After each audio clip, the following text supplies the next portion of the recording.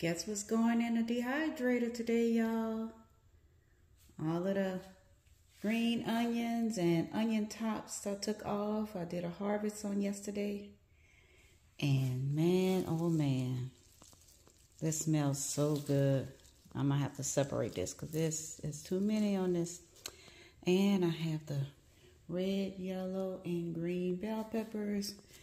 Trying to fit some more green onion on top because there's too many over here.